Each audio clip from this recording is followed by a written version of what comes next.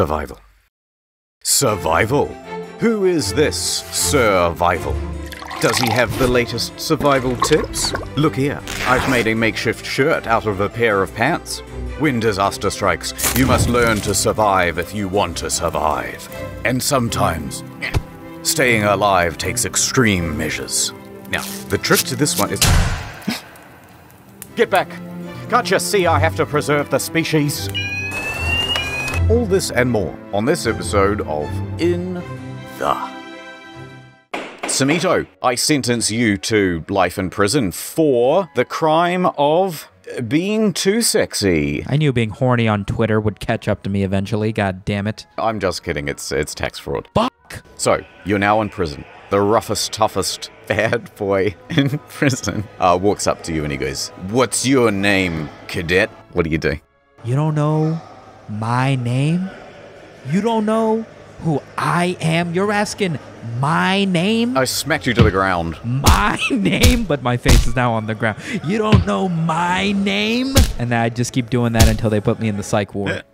My immediate thought would be, you gotta befriend the biggest guy there. I don't reckon you go to the biggest guy and you punch him in the mouth. That's stupid, unless you are also one of the biggest guys. Even if you are one of the biggest guys, if you're the biggest dude in a prison, I imagine you've now also got ties with everybody else. So 3 of the biggest guys are gonna now show up and shank you while you're asleep. Yeah, that's fucking stupid. So instead, what you do is walk up to the roughest, toughest guy in town and you give him a big kiss on the lips. Exactly. Consider us friends. I'm here to play ball. Okay, let's say big prison guy comes up to you and he goes, "Samito, you looking pretty cute. Oh, thanks, man. You're my new boyfriend now." Oh, hell yeah. Can I be the top? Can I be the top? And then just hope for the best at that point, I guess. Like, that's great. Yeah, he's such a selfish lover. I can't stand it. You're at VidCon, and I, for whatever reason, go, "Hey, yo, internet historian!" Holy fuck, yeah. So I would turn around with everyone else and be like, where? But I'd have to do it in America. Oh, where? Awesome. They didn't do the main channel anymore. So let's just say you walk up to me and you go, "Hey, Sumeto." And I'm like, "Hey, haven't seen you in a while."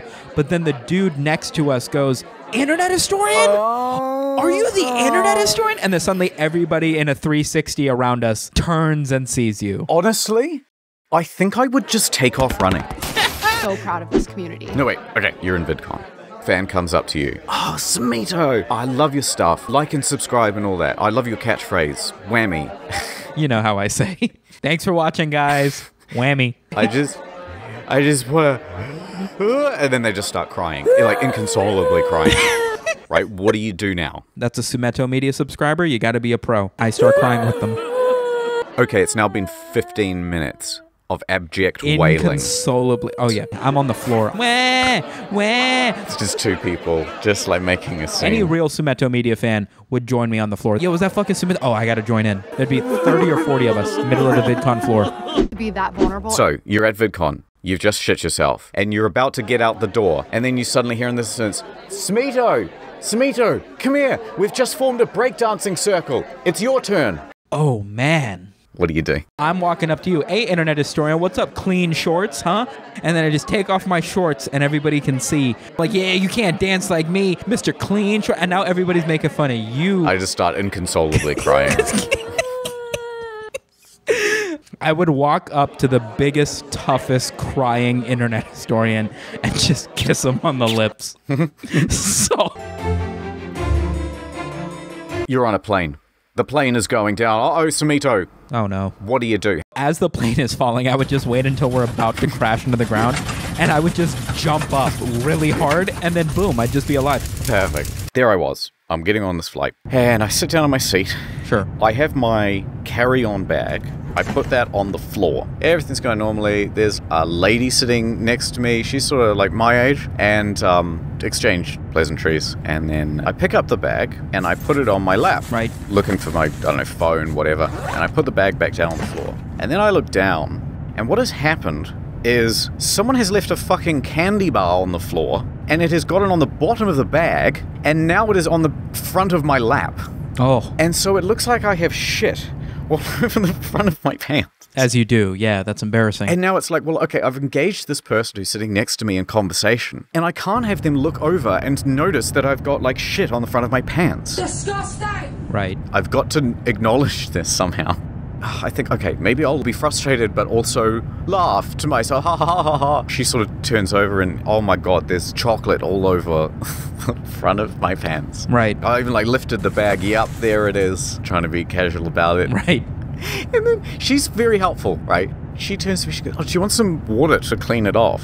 And so she's got this big open bottle. I was like, actually, yeah, that's not a bad idea. Sure. But I don't know, I was just kind of nervous. So I just thought, yeah, this makes sense. So I just started pouring some of the water from the water bottle onto the front of my crotch. And I'm like, I'm not thinking. Like, I don't have any tissues. I don't have anything. The water hit your balls and you're just like, wait a second. And it all dawned on me. I could have just gone to the bathroom and sorted the problem out in private. Oh, fuck, dude. Of course I could. Why am I still sitting in this chair? And that becomes instantly funny to me. Uh-oh, I can't hide this. This is like I'm crying with laughter, and I don't know how to express, because part of the joke is the fact that I'm awkward. Right. And so there's no way to express what's so funny to her. And so I just looked like this psycho. So we politely ignored each other for the rest of the flight. Anyway, the point of why I'm telling you this story is because at one point we flew through a storm.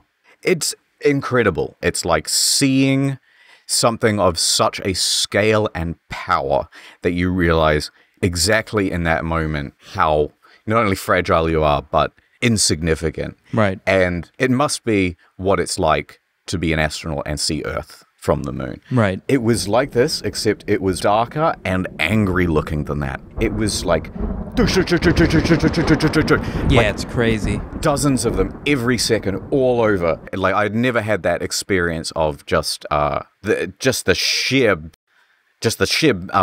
fuck. Yeah, it's nuts, yeah. And in that moment, it felt as though the world could be ending. I saw this TikTok where this dude had a pair of shorts, and the back pockets of the shorts were exactly the same as the front pockets.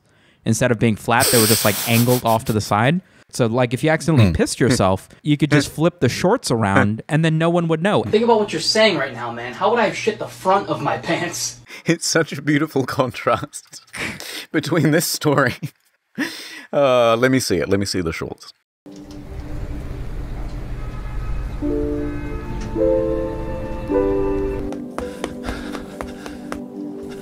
NordVPN renewed the contract. Yeah, but he's dead. I have an idea, but it's gonna take a lot of Photoshop.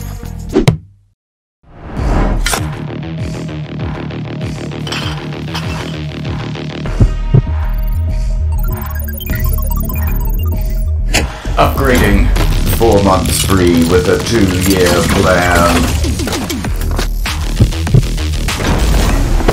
Uploading international Netflix catalog.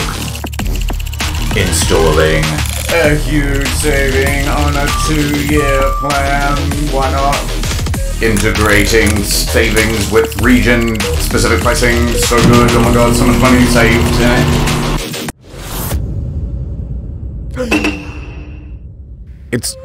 It's all coming back to me now. I remember everything. You're not done yet, Nord man. You can die when you're finished. You're right. I've still got work to do. Excuse me. Do you have Nord? Get Nord. Fuck you, buddy. Click the link in the description. Fuck you, Kip Nord. It's risk-free with Nord. My god. He's back. NordVPN.com/incognito. So you're in an apartment building. You realize there's a zombie apocalypse, so you hop onto your elevator. The second that you hit the button, the cable snaps. Oh my god. You're in a free fall. Yup. You have maybe 8 seconds to think. Survival instincts go. So we'd be falling, right? I'd spot at the top, oh my god, there's like a vent. Right. And so I'd get out my pocket knife and I'd start using the knife part to like undo the screws. Okay. I'll do it real quick, you know. Yeah, you've only got 8 seconds, so you gotta be fast. Before I jumped out though, I'd press all the buttons. Right. And then that way, like, the doors would be opening as the elevator is falling past the doors. And then I'll be climbing up on the outside of the elevator, right? Just before we hit the ground, I'll wait for one of these doors to open, and then I'll just snap right through, do an action roll. Excellent. And then land on my feet. No problem. Congratulations. You have made it to the lobby. However, Oh, no. fungal-type zombie invasion. Oh my god. You have bumped into Herstoриan. If you breathe in this fungal infection, you will die. What is the most effective way for you to keep your breathing clear so that you don't turn into the Last of Us style zombie? Okay, maybe you rip a sleeve off your shirt or something and you wrap it around your face, but before you wrap it around your face, you pee on it. I will say that there is a reason I picked Herstoриan. Oh, you take a bra and you cut it in half. A bra, because of the tremendous amount of elastic, can be forged into a much thicker and more effective face mask than any sort of t-shirt would allow you to use. Oh, that's neat. The problem is Herstoриan has like triple J's, and so it's Absolute anime. it's just gonna go all the way on top of my head, yeah. What you could also do, if it's a fungus problem, I always keep some athlete's foot cream in my jacket pocket. Absolute immunity. Perfect. Yeah, I would probably just cover my whole body with it. I love this. I love everything about this. Just imagine you are here to steal, but you don't want them to know that, so you've got to act casual. Of course. You've got to act more casual than you've ever been in your entire life. Just go in and act casual like you buy them all the time. Yeah, I suppose I'm just looking left and right. How's it going, man? Yeah. Alright, just putting it on, right? Keep the hands free. And then inch towards the mirror near the door. Why is there a table filled with board games? Does it take a very long time to buy jewelry? Hey, you want a game of Kaplunk while I decide? Hey, I need an engagement ring and Stratego. Just buying a gold chain and my Adidas flip-flops. He knows he doesn't have the money for this thing. His heart is racing. He probably doesn't know what to say. Here we go. He's probably counting down in his fucking head. He's probably going 3, 2, 1. Whoop. This guy like barely looks. Take a look at that Sonic 3 style wind up he does. Whoop, zoom. No, it's locked. I love this. Why didn't he come in and go, oh, and then just like test it by opening it back up? Do you think he gets arrested? Do you think the guy just takes the Nexus back and go, dude, just fuck off? Like, this is, you're so bad, just fuck off. You still want to play Mousetrap, right? Oh, wah. There he is going to court. I mean, what do you think was going to happen? All right, what would you do? Thank you for coming into this jewelry store. Yeah, absolutely. Can I try on this necklace, by the way? No problem. Let me secure it fastly to your neck with a padlock. Oh, wow. The doors are locked. You really keep the doors locked? Oh, yeah, I know. We keep doors them locked. I up, left yeah. my umbrella outside. Thought I could just run out and grab the umbrella. Yeah, that's no problem. I'll grab the umbrella for you. Yeah, sure. You Appreciate stay it. right here. Yeah, I'll stay here. Right here. I am backing up to the door while still keeping perfect line of sight with you. Yeah, absolutely. I am never losing my gaze as I am inching over to... All right, I got the umbrella. Thank you. Back in the door. I'm Okay, back in the door. Yeah. You're back in the door. Cool. What can I help? Here's the, Awesome. here's the umbrella. Appreciate it. What can I help you with today? That necklace... Wait, what? Yeah, this necklace? Yeah, absolutely. It's $2,500. If you want to try it on, feel free. Let me know if you'll be You ready. owe me $2,500. What are you I'm on this side of the counter. You just went out to get the This is umbrella, nice. buddy. I saw you jump over. I work here. I'm allowed to jump over. Listen, do you want to see the necklace or not? Tell you what, for you, best price, $1,500. If this is something I can buy, how come it's padlocked to your neck? Honestly, you're being a little bit hostile right now. I'm going to unlock the door. I'm going to give you one chance to get out of here before I call the cops, okay? Fine, but I'm keeping the umbrella.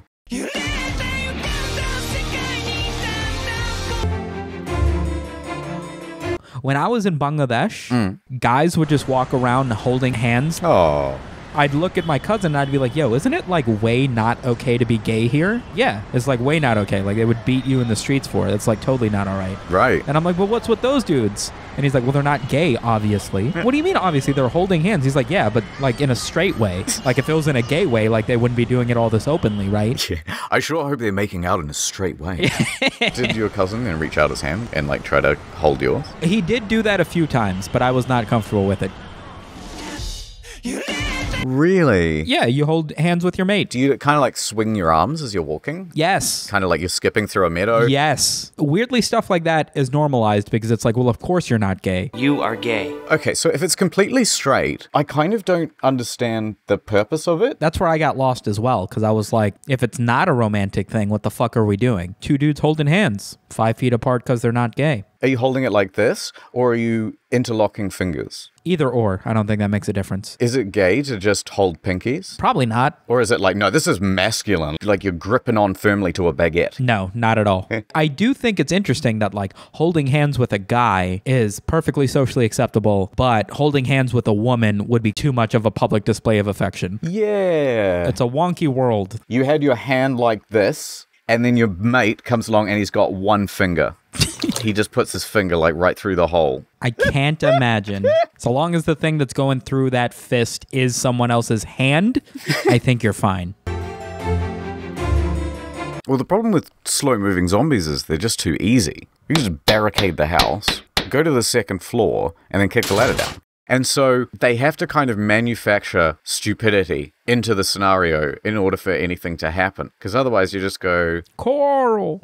maybe you do it as a reality show. So you go, here are the zombies. They are paid actors, of course, so don't go attacking them. Sure. Survive for 2 weeks. If they fake bite you, then you're out. So it's tag. Okay, yeah. Creative reality TV show out. Samito, more suggestions. A game where it's like 12 contestants, 6 women, 6 men. One of the men is a virgin, one of the females is a virgin. And the goal, who is the virgin? Oh, no, but it's too easy. Like, I'd go to each of the guys and go, all right, fellas, have you still got your foreskins? All right. There you go. I can tell which one the virgin is. Oh, I lost mine horse riding. I think I might have one. We call it Chastity House. Okay. Where nobody's allowed to jerk off or have sex. Right. That's basically it. Okay, I've got another one. What do you got? But instead of like no sex, no wiping. Brilliant. So you can go number 2. But she's not allowed to clean up the area. Ah, man, what would you even do? When it rains, everybody would just be hanging out outside. What if you set it up like the Truman Show? What you've got is this pre-built house, but there's actually walkways within the walls. So people, like producers and stuff, are within the walls. Okay. And it's called gaslighting. And all you do is just gaslight the shit out of the person. They put their toothbrush down and then they leave the bedroom. And because the whole thing is surveilled, a producer then comes out of a secret door, moves their toothbrush slightly, and then goes back into the wall. And then you just see how long the person can get by without just going fucking mad. I like it. That would 12 be... contestants. Okay. It is a physical challenge like those Japanese... Obstacle courses? Ninja? Whatever? But Okay. 11 of them are actors. Every week, just one of them pretends to get horrifically injured. Okay. And then you just see how long it takes for this one guy who's not in on it to refuse to do the obstacle course. Okay, at some point we're going to have to get off reality television. I don't think we do. I'm going to throw in one for a game show as well. Okay. I reckon it's something like... it's Wheel of Fortune. Okay. But it's nothing but racial slurs. Brilliant. And then at the end, like if you want to win the money, you have to say it out loud with an angry invective. Can we get a G? 2 G's. Did you want to take a shot at the answer? No. Nope. All right, we're spinning for the 58th time. Oh, fuck. All right, it's been 5 weeks and nobody's claimed the big prize. Okay, today's category is another racial slur. Here's the survival situation. You're at the end of a YouTube video and we can't think of an outro. What I do What do you is do? I just press the stop record button.